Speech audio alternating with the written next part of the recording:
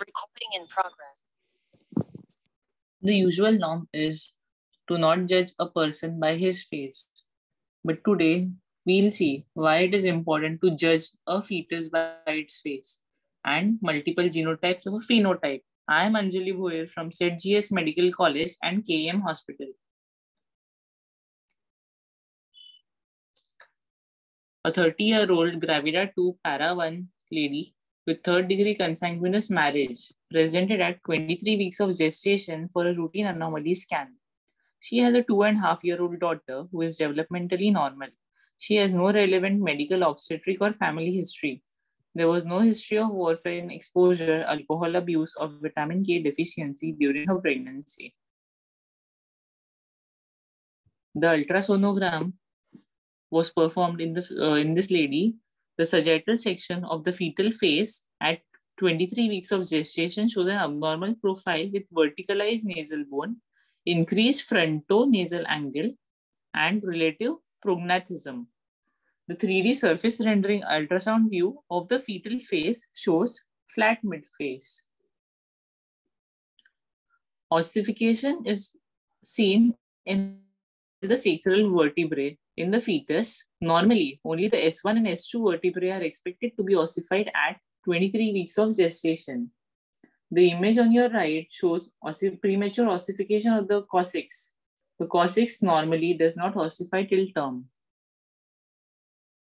The image on your left shows stippled femoral head epiphysis.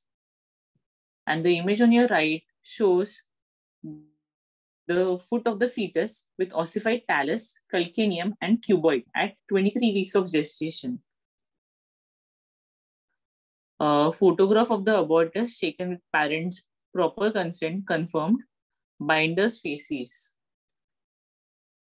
These are the radiographs of the abortus, which show calcific stippling in the proximal femoral epiphysis, ossified talus, calcaneum, and cuboid.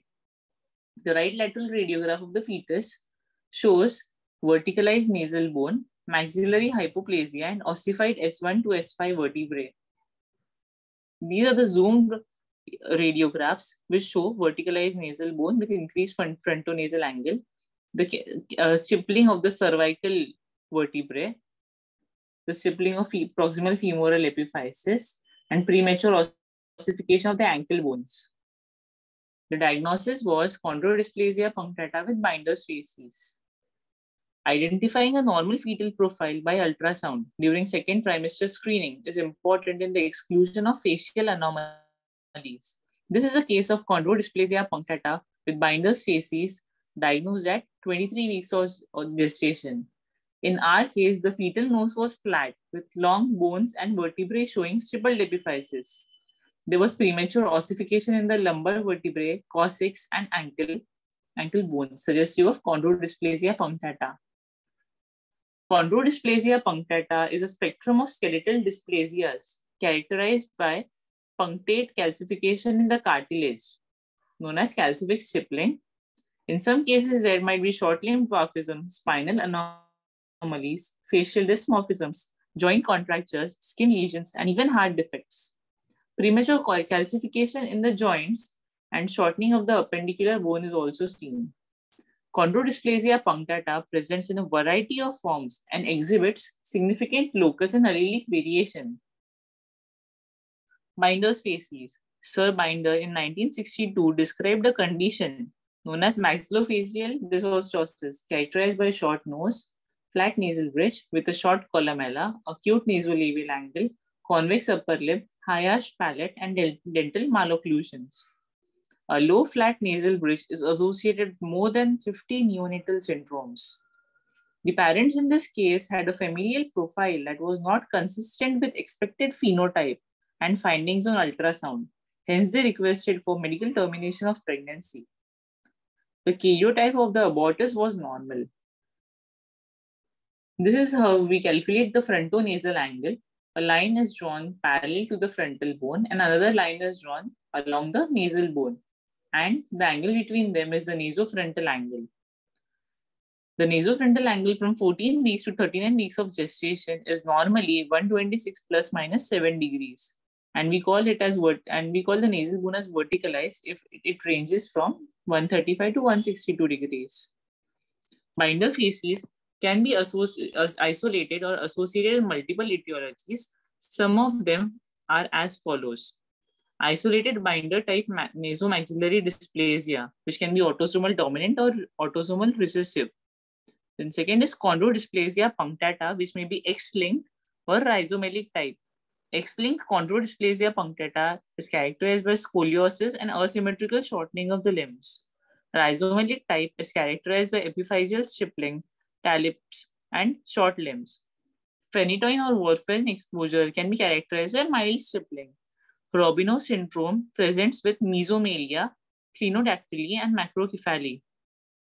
Arksok syndrome presents with brachydactyly and clinodactyly. Cruzon or Rupert syndrome present with craniosynostosis. And achondroplasia presents with short tubular bones and megalocephaly. Etiologies of chondrodysplasia punctata.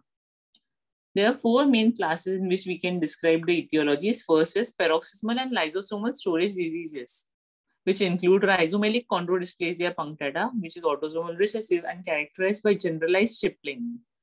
Another cause is Zellweger syndrome, characterized by peripatellar stippling, and gangliosidosis and galactosidosis. The cholesterol biosynthesis disorders include CDPX2, Conradi-Hunnerman syndrome, which is X-linked dominant and is characterized by sensory neural hearing loss.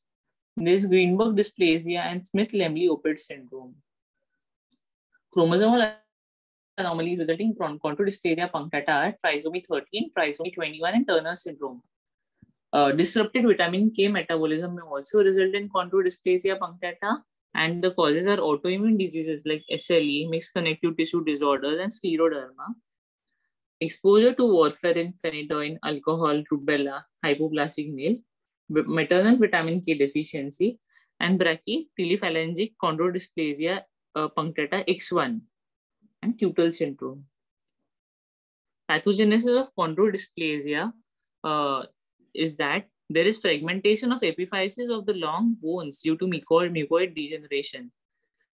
And these fragments undergo ossification, giving stippled appearance. These punctate foci of calcification disappear after first year of life, which makes it important to diagnose it early. The clinical perspective in cases of chondrodysplasia punctata, the typical or usual clinical presentation is that antenatally the mothers are asymptomatic and have no risk factors or comorbidities. Some of them might give positive family history. The clinical problem and need for imaging are that in antenatal ultrasound plays a very important role in identifying nasomaxillary hypoplasia and epiphyseal stippling.